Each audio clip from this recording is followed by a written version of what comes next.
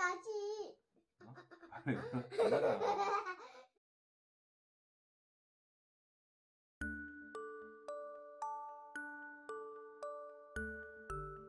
안녕하세요.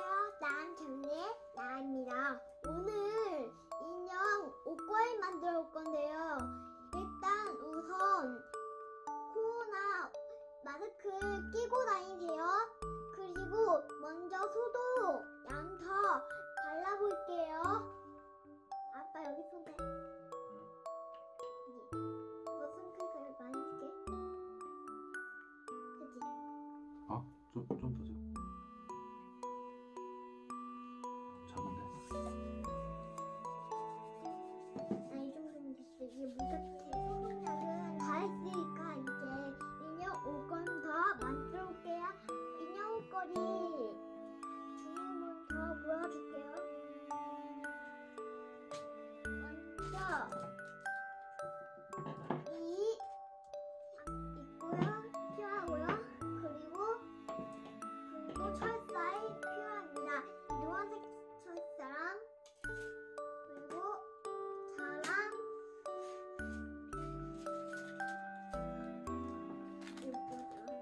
나무지기가 있어야 돼요. 그리고 인형들 옷도 있어야 돼요.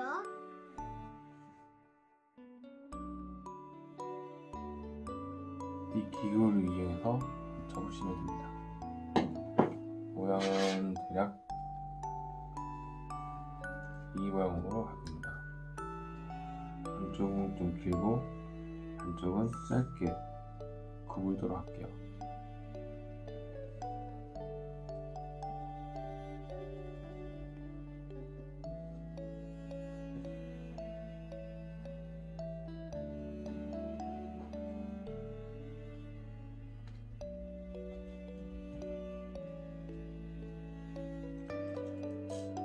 철사를 이제 삼각형으로 이제 구부리고 나서 이거를 이제 서로 좀 꼬아줘야 돼요. 우선 한쪽은 좀 세우고 다른 여러분의 와이어는 세워진 쪽을 향해서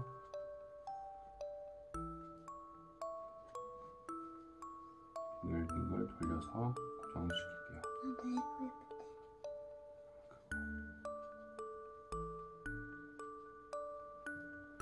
할 때 손 조심하시고요.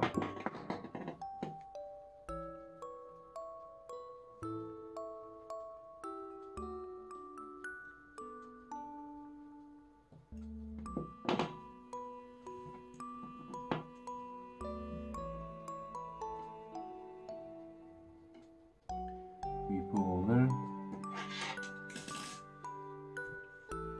이렇게 만들어 볼까요?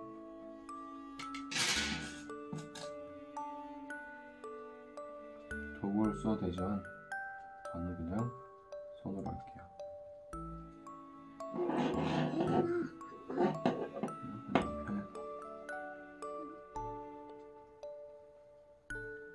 이렇게 해서 하나 끝났어요.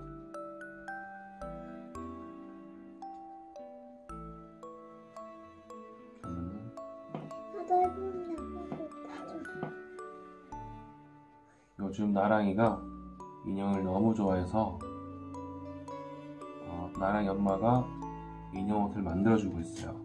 이것은 안 쓰는 양말 가지고 만든 인형 옷이고요.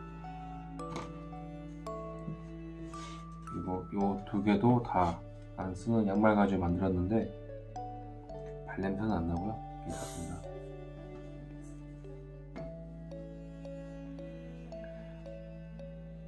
다행히 양말인데 다행히 발냄새는 안 나요.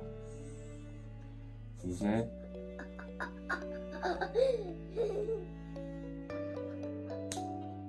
발냄새 나지.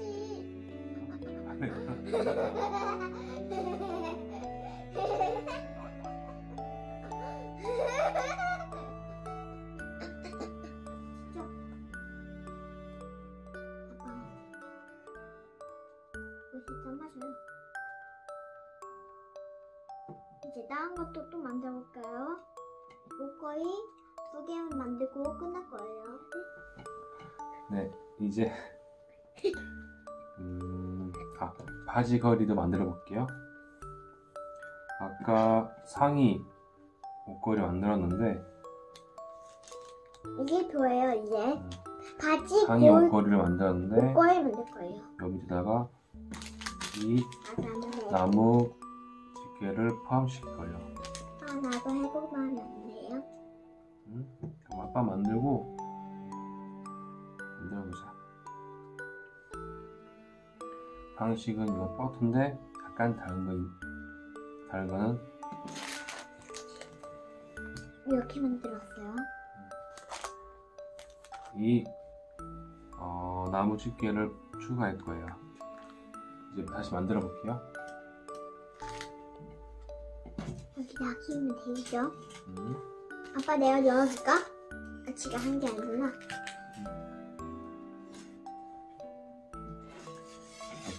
아까 이게 25cm였나? 25cm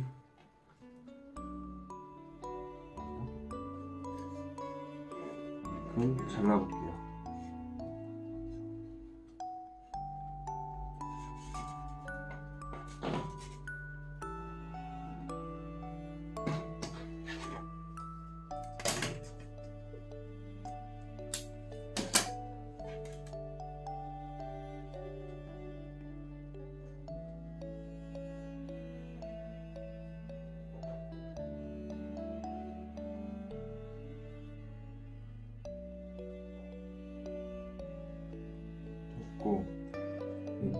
이제 반대쪽 접기 전에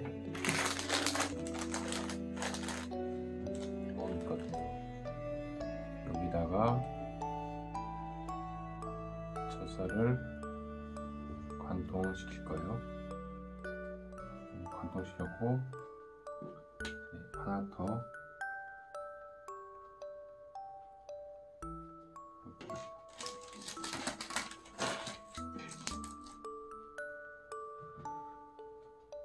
넣을게요.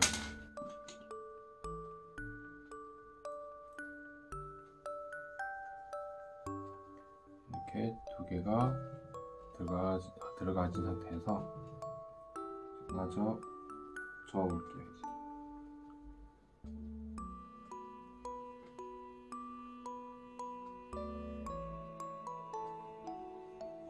철사 끝부분은 위험하니까 이제 도구를 이용해서 마무리를 해주는 게 가장 낫습니다.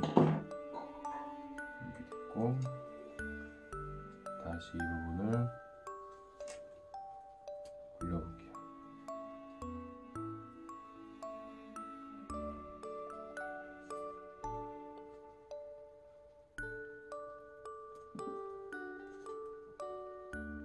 네, 방금 만든 것은 옷걸이 타입의 집게가 포함되어 있는 타입이고요. 이제 다른 형태의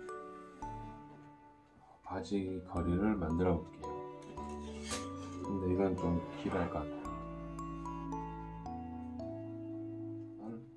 바늘 줬고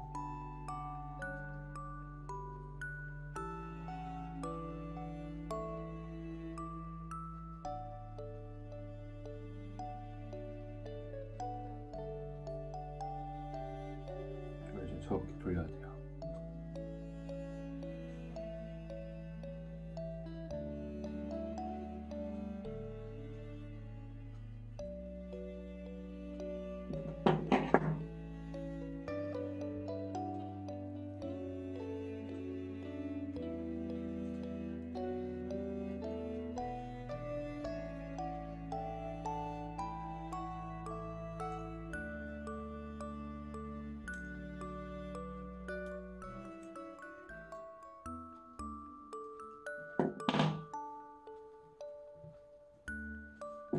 좋아졌으면 이 부분이 목이 되니까 목 맞게끔 좀 다듬어주고 길었네.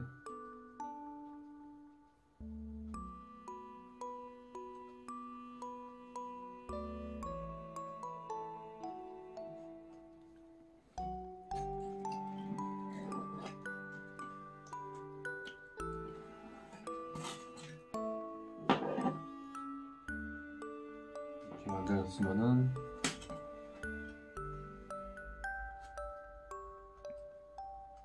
양쪽에다가 이제 또 나무 집게를 넣어볼게요.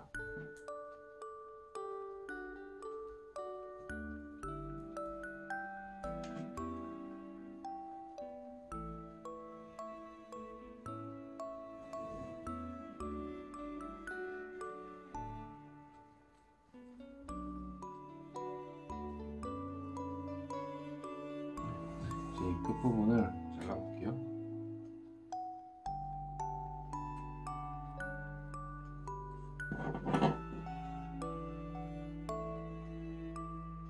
끝부분을 구부려주세요.